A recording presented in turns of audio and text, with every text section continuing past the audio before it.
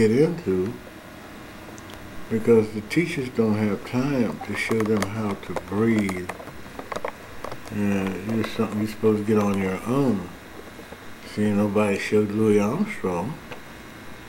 And if he had it, he would have never had all those big gashes in his lip.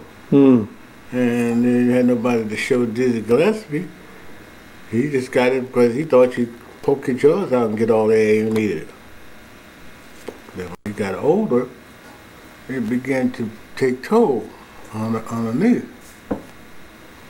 Whereas I was fortunate to be up in Boston in the Navy, and John Capri was out there with the Boston Symphony, and he was showing how one could keep on trying to pull the instrument away from the lip and put the air in the diaphragm, which I teach very strenuously to the young people because when they get started, they don't know about that.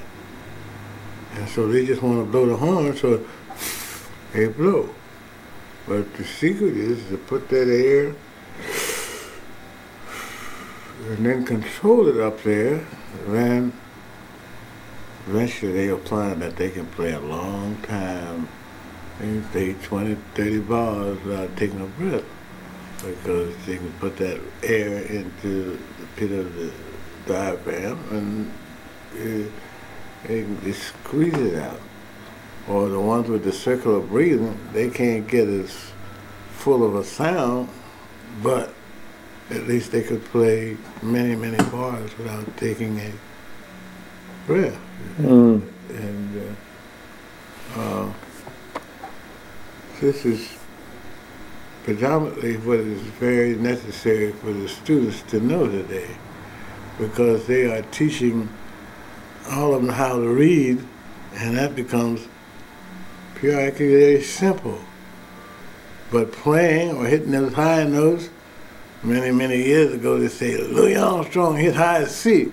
Now they don't even think of high C's, decimals.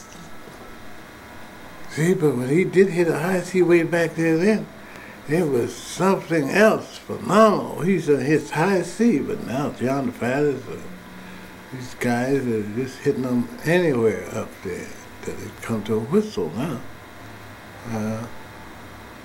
But in the meantime, we have all the saxophonists comes along, and everybody wants speed, a lot of speed today. But you don't hear that many that has a big fat sound like Ben Webster or Buddy Tate or Jacket, you see. And why are they trying to get more speed with the instruments? Trombone, same way. They're trying to, although we're playing it now, so that we can almost sound like it's a finger instrument. And I play the marching trombone, and you keep on playing the fingers, and you get more accurate with your slide doing it. And so that's another thing that you get more accurate with when you're sliding. And I choose to make myself like a vocal, since I have been playing backgrounds for all the most famous singers you can find.